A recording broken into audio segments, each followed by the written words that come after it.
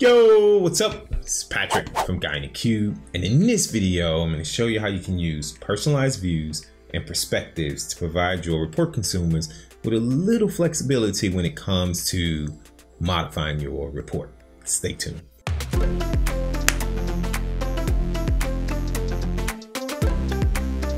If you're finding this for the very first time, be sure to hit that subscribe button to stay up to date on all the videos from both Adam and myself. Okay, personalized views and perspectives. You combine those two, and now you're really taking your end user, your report consumer reporting capabilities to the next level. I'm not kidding you. They can dig in, they can start, digging for insights, answering questions, finding questions, answering those questions, just do a lot of things. All right. Personalized views and perspectives, they're kind of new, but they definitely can enhance your reporting environment. Okay. Enough of all this talking. You guys know how I like to do. Let's do what? Let's head over to my laptop. Let's say you have this report and you've deployed it out. It's in an app and you have some people using the report, and a report consumer comes up to you and goes, this is the scenario. They go, hey, Patrick, I'm looking at this report.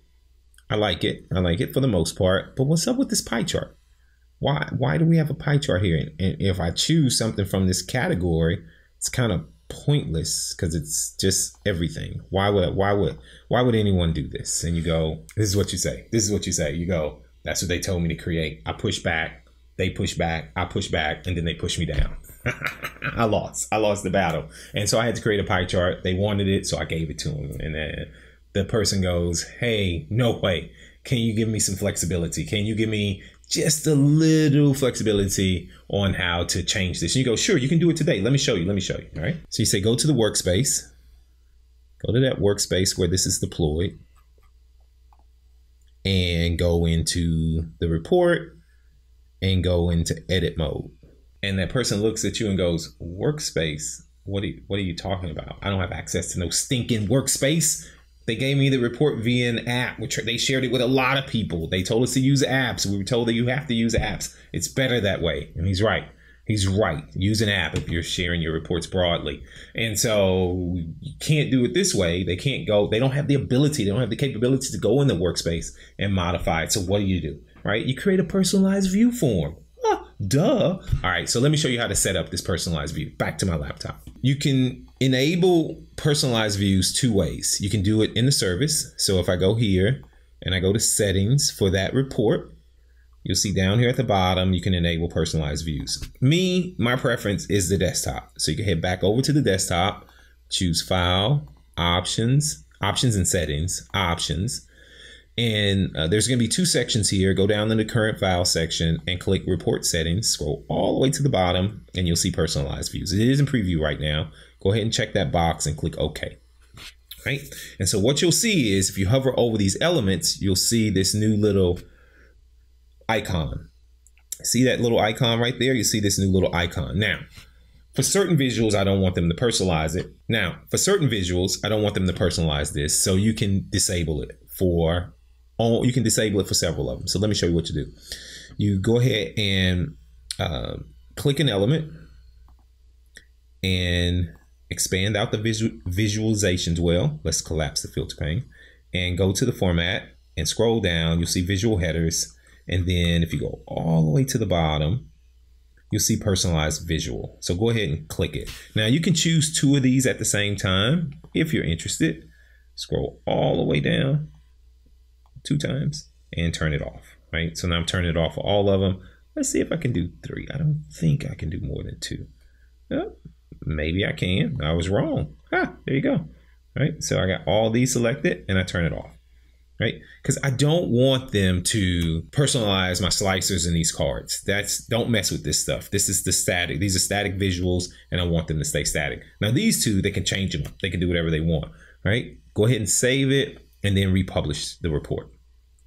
Now, if you are doing this via an app, you will need to update the app. Back over here to the service and just click update app. Right? Once the app is updated, you give that person a ring on the phone, you hit them on Teams and say, hey, sign in to that report, go to the app and let me show you how to personalize this visual. And you're like the Superman on your chest. You're like, ha ha ha, I'm gonna get rid of that pie chart, even though they told me I had to put it there. Let me show you. So that person signs in and you're walking them through and you say, all right, when you hover over these elements, you're going to see a new little icon, right? Personalize this visual. Go to the pie chart, go ahead and click that little icon, personalize the visual. Now you can do whatever you want. So he says, this is perfect. This is perfect. So I can switch the visual. I can change the legend. I can add more details. I can compare values. If I had some implicit measures, I can change the aggregation level. There's so many things I can do here. So they say, all right, well, I want a bar chart. So we'll switch this to a clustered bar chart. So that's cool. And then they say, all right, so I'm going to click here on this little ellipsis and I want to, let me see. I can look at this by employee. This is interesting. So let me click employee. Maybe I can see what's going on with each employee. What is this? Wait, let me switch this to a table. What's going on here, Patrick? What's going on? What's going on, Superman? Why are all the numbers exactly the same? And you sit there with this stupid puzzled look, defeated, like, I don't know why they're all the same. Yes, you do. Yes, you do. There's no relationship between the measure that's in that visual and employee. And then that person goes, well, why do you have it in that list? Can you get rid of it? And you go, yes, I can. I'll be back. I got to go to the lab. In the meantime, do me a favor, right? Reset this. So not only like they can start doing things, but all they need to do is click this little reset, this visual, and it'll bring it back to its original state. All right. And so now I'm back to the lab, go back to my desktop. And what we're going to do is we're going to create a perspective, and you can create a perspective to kind of, when I create my perspectives, I think about it like I'm only going to build this list of tables and columns that are associated with the elements on that page. And if I can, I put the tables and columns, all the tables that are related to each other in a single perspective. So to avoid any type of confusion by my end users, right? And so to do that, click on External Tools and choose Tabular Editor. It's going to open up. You need to make sure you have the latest version of the desktop and the latest version of Tabular Editor. Right click on Perspectives. You see it right there in the list and choose New Perspective. We're going to call this Internet Sales. And you can create, multiple perspectives. Once you create the perspective, you need to add tables and columns. You can add individual columns. You can add individual tables. If I want to add an entire table, I can right click on it and say Show in Perspective. If I want to add an individual column, I can right click on expand the table and select the column and say show in perspective. I can multi-select columns, show in perspective, or if there's multiple tables I want to add, if I just hold down Control, I can individually select them. If I select one and hold down Shift, I can select them all. In this case, I just want these tables and all their corresponding columns in my perspective. So I've selected them all. Then I right click, show in perspective, Internet Sales. Be sure that you go over, when you're in the Tabular Editor, you click Save, right? You save these changes back to the desktop. You head back to the desktop, then you click Save here and click somewhere, get in the context of the report page itself. So click in the white space of the report page and click on the Format icon and you'll see Personalized Visual. Expand it and drop down. All right, expand the drop down and then you'll see Internet Sales. You'll see your new perspective right there. Go ahead and select that perspective. Now this will be applied just to this page. If you want to apply it to every page in the visual, go ahead and click Apply to all pages. I just want it to this page. Go ahead and click Save. And then after you make that decision, click Save and publish this report back up to the service. Once it's published, go up to the service.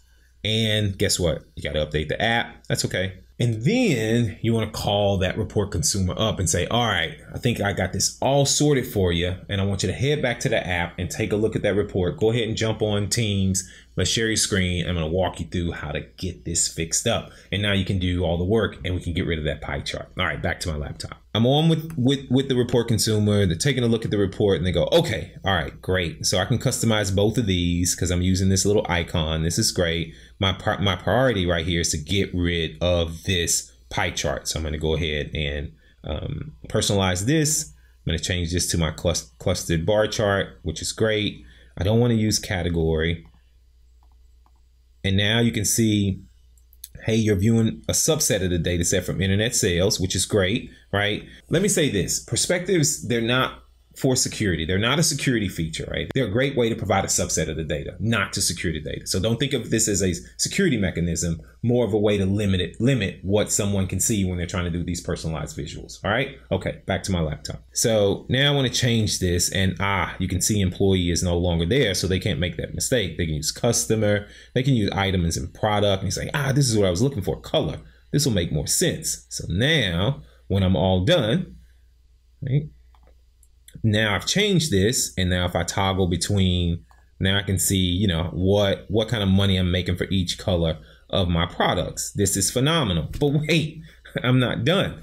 Once you do this, you can create a personalized bookmark and capture the report's current state. So whenever you go back, it looks like this. Not only can you use the bookmarks to personalize this, but you can also share your changes with you. If you have the ability to share the report, you can reset it to the default state if you want to. There's so many possibilities with this new feature, these new features combined together. All right, what do you guys think? Do you have any questions, comments? Are you using personalized views and perspectives? Do you run any challenges? Are you doing anything interesting? I'd love to know. Let's continue the conversation where? In the comments below. It's your first time visiting the Guy in the Cube channel, hit that subscribe button. If you like my video, give me a big thumbs up. As always, from Adam and myself, thanks for watching. We'll see you in the next video.